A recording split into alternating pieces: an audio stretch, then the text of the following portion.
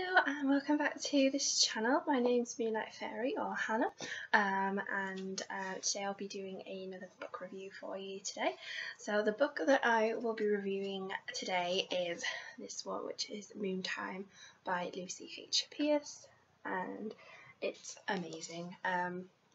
There is generally a theme with the books that I'm reading at the minute, and you'll probably see as I start to review them more in this channel as well that I've kind of got onto a genre of books that I really like, and it's mainly generally to do with women's empowerment and working with our bodies and things like that. So you'll probably see a theme of that coming up with the rest of the videos on my personal channel, with the book reviews that I'll be reviewing on this channel as well, because this is kind of the vibe that I'm really feeling at the minute and what I really want to basically learn about more.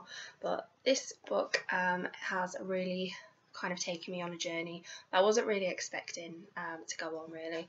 When I first picked this one up, I basically wanted to find more about working with your moon cycle, your menstrual cycle, and understanding it a little bit more and looking at the spiritual side of it a little bit more, because I'd seen people sort of talking about moon blood rights, things like that. I didn't really understand it.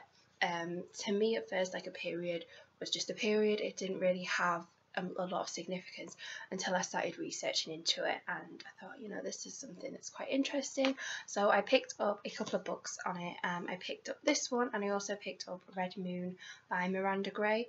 I haven't read that one yet. I picked up this one, I started reading this one, and I love this one so much. I can't wait to read more about the menstrual cycle and the relation to the moon and everything like that. But this one is amazing. So basically, this is a really popular book on Amazon. It says that it's #1 in menstruation on Amazon, and I can definitely see why. A lot of people apparently have said around the world this has been hailed as life-changing by women, and basically Moontime shares a fully embodied understanding of the menstrual cycle, full of practical insight, empowering resources, creative activities and passion. This book will put you back in touch with your body's wisdom, and in my opinion that is exactly what it does. And it's just really great, and it's great for sort of everyone as well, with a lot of even if it's, I think it's really accessible to a lot of people, whereas some books that are on about harnessing your sort of womb energy and your menstrual cycle and stuff, sometimes they don't always seem to appeal to everybody, because you know, if you're on the pill, like, it's like, you know, you're disregarded. If you have problems with your fertility, sometimes, like, you're disregarded, which in this one she talks about kind of everything as well, which is quite good for people who maybe would normally feel a little bit sort of secluded otherwise. So she talks about if you're coming off the pill, if you are on the pill and you've got like a medicated moon time, and the differences with that, and you can still work with the moon time energy. It's just a bit different, obviously, and healing from issues with your womb and things. She talks about that as well. She goes through things to do with childbirth, going into childbirth, coming out of childbirth, that sort of thing. So she does cover an awful lot. But I would definitely recommend this book if you are wanting to learn about more of the spiritual side of like a menstrual cycle and harnessing that energy, really. But it's really good. The style that she writes it in, it's quite a personal sort of style. She talks about her own journey as well, so you know more about her, which is really nice. So she's got that personal sort of feel from it.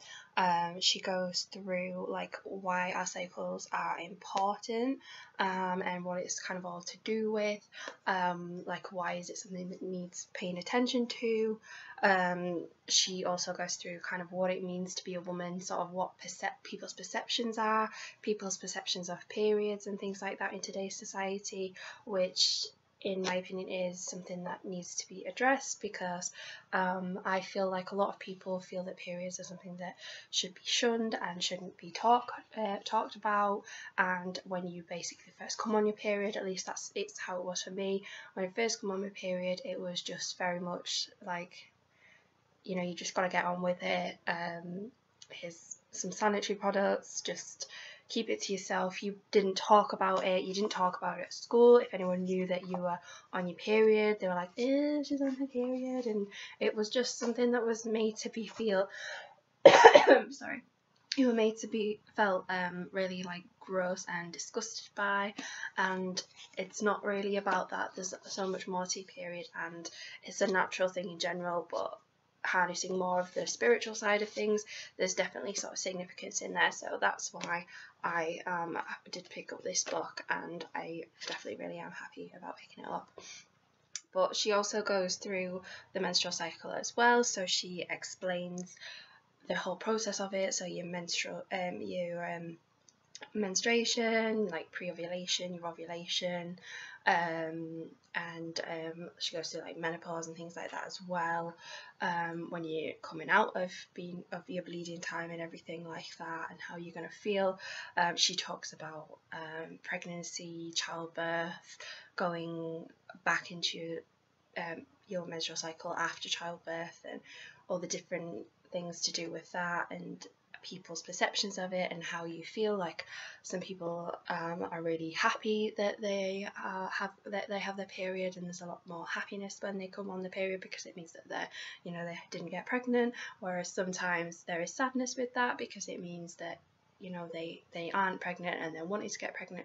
So it talks about that as well, with like the different sort of phases you are in with when you're on your period, the different sort of phases that you're in, depending which life sort of phase you're in. Like obviously if you're young, if you're coming into sort of wanting to go into like motherhood, if you're coming out of motherhood and you don't want to have children anymore, to when you're going through the menopause, that sort of thing. She goes through like everything really. She also goes through like moon celebrations, so different celebrations that you can do with the moon phases to do with your periods, and the connection of the two together. She talks about charting your cycle as well, and kind of it's syncing up with the full moon and things, the new moon and that. You might find that yours naturally just sync up with it. I've spoken to some people and theirs do really sync up with the moon phases and that, and they didn't even realise. People who aren't into like spirituality and witchcraft, and they're like completely blown away when I talk about it to them. So it's all very interesting. When you chart your cycle, you start to really notice a lot more about things, and that's what I've started to do as well, which I'm hoping to do a video on my own channel about, working with that as well, like charting your cycle and things like that. She also goes through fertility as well, so charting fertility and that sort of thing as well, and also like medicated moon time. So obviously if you're on the pill as well, she discusses that, and working with the moon time energies when you bleed with the pill. Obviously it's not a normal period, but you can still harness the energies. It's just going to be a bit different because it's obviously not a natural bleed. She talks about how to work by your menstrual cycle, so working the best way around your menstrual cycle. So when you're obviously on your when you're menstruating, you usually will feel generally quite tired, and you don't really want to have to do a lot really. So charting your cycle means that you can plan things a little bit more, so you can plan things around it a little bit more, so you're not trying to do too much on your period, so you can really work with the energies a lot more, and it's not going to be as negative as you might normally find it. She gives you rituals and activities to do with honouring your moon time as well, which is really good as well. And she also talks about sort of female rights to celebrate as well. That's a lot that isn't really celebrated that much in today's society. So like the first blood, can't remember the name of it because it was in I can't remember, but basically when you first start your period, it's not really celebrated in today's society, or at least it wasn't really with me and like my family, friends and things like that. It's just something that you kind of expected to get over, and it's no big deal really. But she goes through that as well, and then she also talks about red tents and moon lodges towards the end as well, which I've become really interested in very recently, because of everything really. It's just amazing, those red tents and moon lodges. I did watch the red tent TV show that was on Netflix. I would highly recommend watch that. It's like a 2-part series. If you haven't watched it, then please go and watch it because it's just amazing. Like, I'm pretty sure you're gonna love it. But yeah, that the red tent idea that's featured in that story, which is where it's kind of come from. It's all about basically women's like a women's circle where you gather sort of around the full moon to bleed when you're on your period, basically.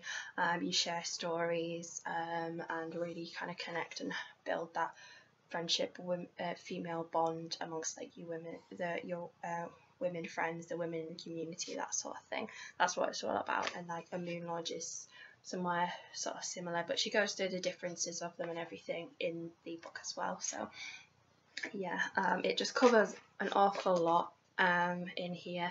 She's got different exercises that you can do as well, so at different points you can come back. She asks your kind of opinions on things as well and gets you to sort of think about things a bit more, so it is quite an engaging book in that sense as well. So it's just such a book that I can highly recommend to everyone, really. I'm going to be lending this to probably everybody because I'm going to tell everyone that they need to read it. She also does one called Reaching for the Moon as well, which is aimed at like young girls like 9 to 14, I think it is, basically talking about what it's going to be like coming on the period and giving them a bit more insight into it. So if I had children, I'm pretty sure I'd get them that because it looks pretty good. I think I'll probably purchase that at some point and read that anyway, because it'd be quite interesting to see kind of what she talks about in that sense as well. But yeah, I would highly recommend this one. Okay, so thank you for watching this video, and if you did like this video, then please subscribe to this channel and everything. If you want to see more videos from me, then also please subscribe to my personal channel, so it's Moonlight Fairy. I'll put links and everything in the description box below for you to find everything. But once again, thank you for watching this video, and I'll see you in another video shortly. Goodbye.